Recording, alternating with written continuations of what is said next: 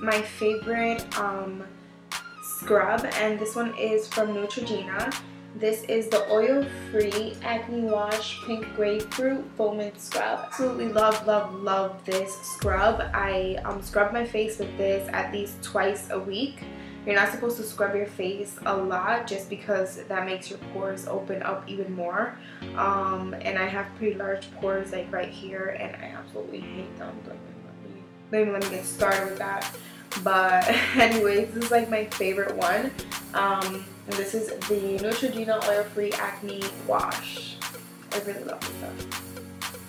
I really do. Next thing up is a moisturizer, and this is by Garnier. This is the Moisture Rescue Refreshing Gel Cream, and this is in normal to combination skin. And I really like this. It's almost like done. Like I need to go grab a new one. But I really like this moisturizer just because it actually refreshes my face. Like it moisturizes very well, and it also gives me like that refreshing feeling in my face, like if I just splash like a bottle of water or like a splash of water on my face. And I love that feeling, especially in the summertime where there's always so much heat.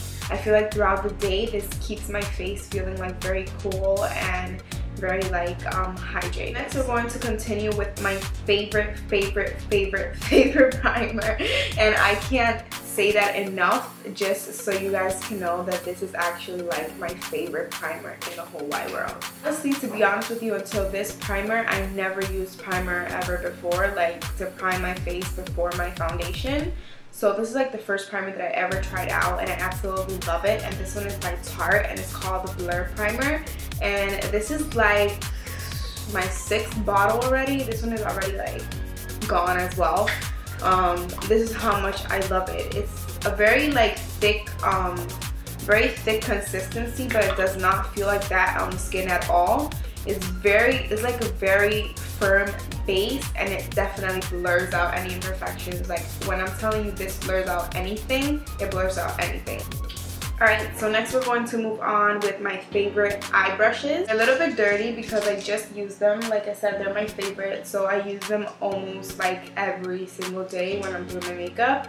I don't do my makeup every single day, by the way, but whenever I do my makeup, these are like my favorite top brushes. Even on my clients, I have doubles. I have for my clients and then for me. So the first brush that I'm going to pick up is a crease brush, and this one is the 228 Luxe crease brush, and this is by Zoeva.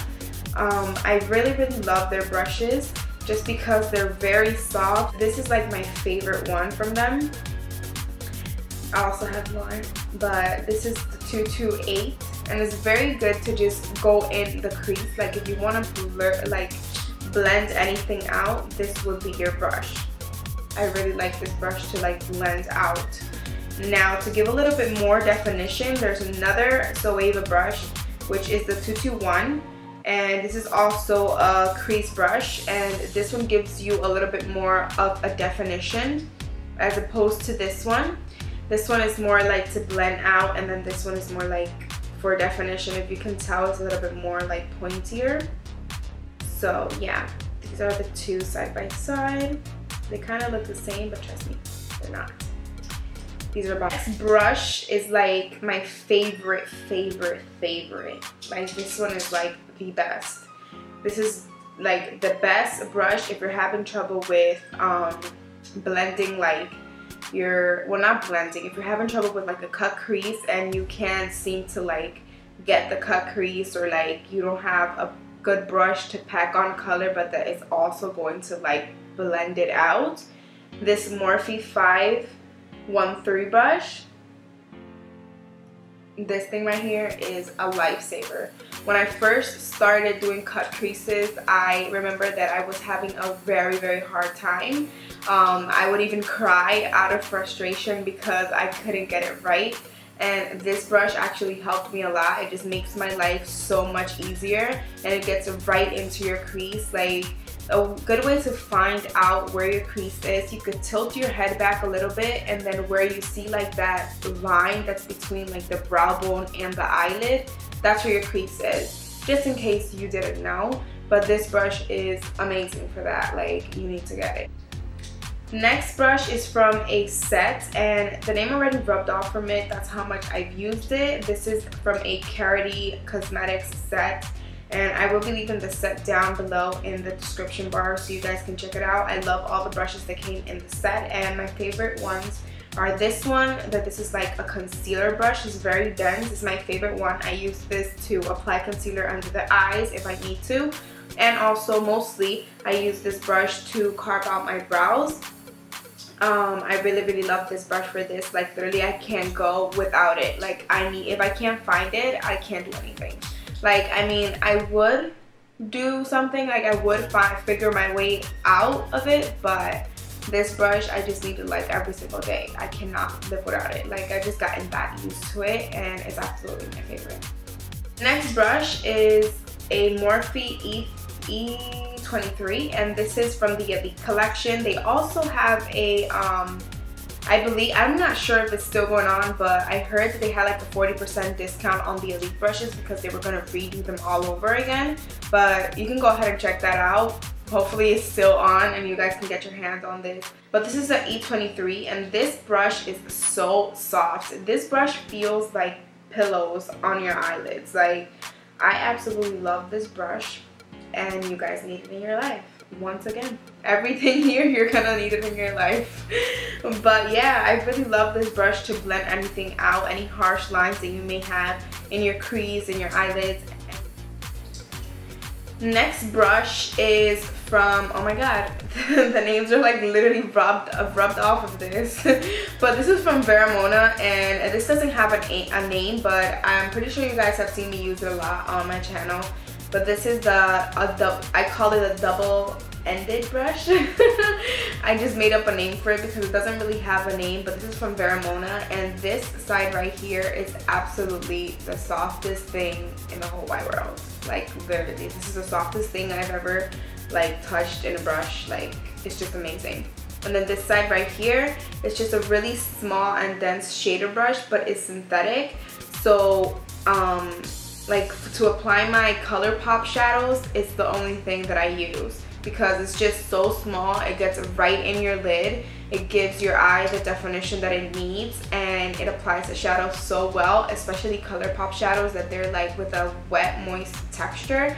They're not meant for every eyeshadow brush. So this one is definitely my favorite to use with that. And you know, this is gonna be a long video, so you better grab some tequila, some pina colada, some coffee, like whatever you're addicted to, you better grab that because this is gonna be long.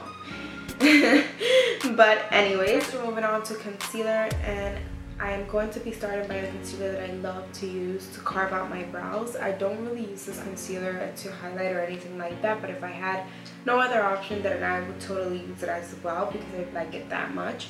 This is the Anastasia Beverly Hills 1.0, and this has a very like yellowed undertone, so I really like it because of that. Next up is the Makeup Forever Ultra HD, and this is in Y31. This is also has a yellow undertone.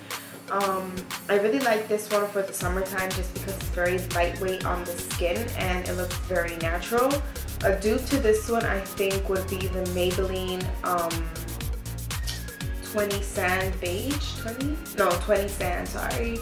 The Maybelline in the shade 20.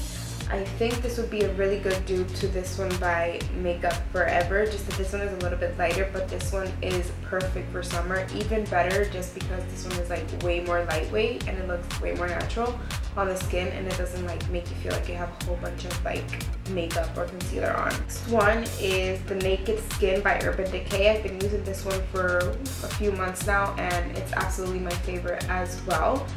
Moving on to two foundations that I think would be perfect in the summertime. Is the first one up is the Tarte Rainforest of the Sea, and I have the shade Tan.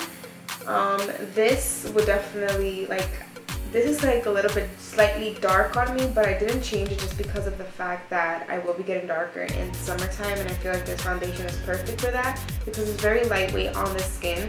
You barely feel like you have anything on. Like, another foundation that I just picked up yesterday, which you can see is in the packaging, and I use it today, and it was pretty hot here in New York, so I really think this foundation is going to be perfect for the summertime as well. And this is the Naked Skin by Urban Decay.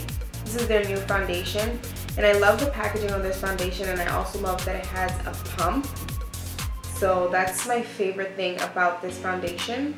And the only thing about it is that it's not super full coverage. It's more on the light to medium coverage, but you could definitely build it up, which is a good thing and then also a bad thing as well, because I feel like you will be wasting this foundation very quickly, just because of the fact that if you're like me and you like a full coverage foundation, you'll be having to apply at least 3 to 5 pumps. That sounds like a lot, but the foundation is just that light. But yeah, that's the only thing that I don't like about it. Other than that, it feels very lightweight on the skin, very cooling, very refreshing. You feel like you have nothing on all day. It lasts pretty much all day, and this will be also perfect for the beach and the pool if you do that, you know, if you want to just lay all day. And this has SPF 20, so it's perfect for that. Next, we're moving on with bronzers, highlighters, and powders. For the summertime, I like to look very blonde. Oh, I'm very bronzed. I like to look very bronzed and glowy. So my top picks for the summertime: Makeup Forever Pro Fusion bronzer, and I don't know what it is with my things just like scratching off, like everything just scratches off. But I'm not completely sure what shade this is. I'm so sorry. I have to look for it because I was using this a lot last summer, so I'll have to like deeply look into my pictures on Instagram and figure out what shade this was, because I don't know at all right now. It's like scratched off. But this is what the bronzer looks like. It has a very beautiful compact, and it's like on the warmer tones. I don't know if you can see that. It's like warm, but it's like the perfect amount of warm. Like it's not too orange and it's not too cool. So I absolutely love that. And it also is waterproof, so if he wants to take you swimming on the first date, she got you. Next up is the NYX Stay Matte But Not Flat Powder Foundation. And this is a powder foundation, but I like to use it as my bronzer. And this is in the shade Caramel. I just feel like it gives you a more like natural finish, and it's very easy to blend. I hit pan already, so I do have to pick up a new one, but as you can tell, this is definitely like my favorite bronzer ever. Okay, so now we're going to be talking about blushes, and as you guys know, my favorite tones in blushes are like corally peachy tones. So you already know this is like my obsession. This is by Tarte, and this is in the shade Captivating. This is one of their Amazonian clay blushes, and this one is my absolute favorite. I use it in every single video and all the time basically. But I recently discovered this one by Sigma, and this is in the shade Cora de Rosa. I really like this blush because it's very similar to the Tarte one, but I don't know. They're similar, but they're not. Like, how can I explain it? I feel like Cora de Rosa is a little bit more like peachy and orangey. I don't know. But I've really been loving these two, but you guys know that this one is by blush palette. This is by Zoeva, and it's called the Coral Spectrum. I really like this blush palette for when I am traveling. This recently came out, but this is a perfect option for when you're traveling. It has like, it's peachy peachy blush. It has like a nudie type of peachy blush. Then it has like a more like corally pinks. And I really like this, like I said, for traveling. Also, I bring this in my kit with me all the time just because it has 4 shades of the colors that I like the most to use on my clients and on myself. So yeah, this is the Zoeva Coral Spectrum blush palette. Isn't it so pretty? Like, next, we're going in with highlighters. Is the Champagne Pop by Jaclyn Hill and Becca. This is just perfection. Pretty sure you guys already know how it looks like, how it swatches, but it's perfection. Like literally, I hit pan. When do you ever hit pan on a highlighter? You gotta love it that much. Next highlighter is the Glow Kit by Anastasia Beverly Hills. I love, love, love this just because it's travel friendly. It has 4 highlighters. What else do you need when you go on vacation? You know what I mean? Like, it's travel friendly. You can bring this in your kit if you're a makeup artist, and you won't have to travel with 100 different highlighters. First up is this one by Gerard Cosmetics, which I am using right now on my lips, and this one is in the shade Mercury Rising. This is one of their Hydra Mattes, so it's basically like a liquid lipstick, but it's hydrating, if that makes sense. It's very comfortable to wear, and I absolutely love their Hydra Mattes. They're very comfortable, very hydrating, but they're also on the matte side. I do have a coupon code that I will be leaving down below, as well as the link to this liquid lipstick. I also have another one from Gerard Cosmetics, but this one is a lip gloss. This is in the shade Cocoa Bean. Actually, let me swatch these for you so you guys can see, because you guys just need to see. So this is Mercury Rising, and it's a beautiful like coral orangey red toned liquid lipstick, but it's more like on the orange side than the red. This one is in the shade Cocoa Bean, but this is a lip gloss, and when you open it up, it illuminates. I don't know if you guys can see that on camera, or if the camera is like catching that, but it is a beautiful like brown, it's like a bean, like the cocoa bean, just like the name. But it's like a beautiful brown lip gloss, and it's very, very pigmented. I absolutely love it for the summertime. This is Cocoa Bean. I hope you guys can see that. Another bright coral like orange lipstick is by Lipland. This one is from the Amarizi collection in the shade Brooklyn, and this one is absolutely stunning. Let me just swatch it right next to that one. This is kind of like, I don't know, it's just such a unique shade. Like, it's like pink and orange and red at the same time. Like, it's so beautiful. I absolutely love it. It makes a statement, trust me. Next up are 2 lipsticks. Well, there's one liquid lipstick and there's a lip gloss, and these are by Kylie Cosmetics. Kylie Jenner, you know who she is. And I have the shade Dolce K, and I absolutely love this formula. Like, it's not drying. It's very similar to the Gerard Cosmetics Hydra Matte. Like, it's really hydrating on the lips and doesn't feel uncomfortable throughout the day, but just like, I don't know, it's very similar. And this is in the shade Dolce K. I really, like I said, I am like obsessed with warm brown tones on my lips. Summertime, not summertime, anytime. That's Dolce K right there. And then we have her lip gloss in Like, and this is the only shade that I picked up just because, like I said, I like the like more brown taupey colors on my lips. And yes, I have the new wand. And this is how the lip gloss looks. If you pair it up with Dolce, it'll be like a perfect match. So this is Like, and then this is Dolce. Alright guys, so this concludes this video. I hope you guys enjoyed it and that you go out and buy some of the things that I recommended. I'm pretty sure you will love them just as much as I do. And if you'd like to see more videos like this, please let me know in the comments down below. Don't forget to subscribe if you haven't done so already. And don't forget to follow me on Snapchat, Instagram, Twitter, and I also do have a Facebook. I will be leaving all the information down below. Check me out. And I'm not sure if I mentioned Instagram, but I'm pretty sure I did, but I don't remember. But follow me on Instagram too, girl. You know, let's be friends. But anyways, I hope to see you guys very soon, and I'll see you on my next one. Bye.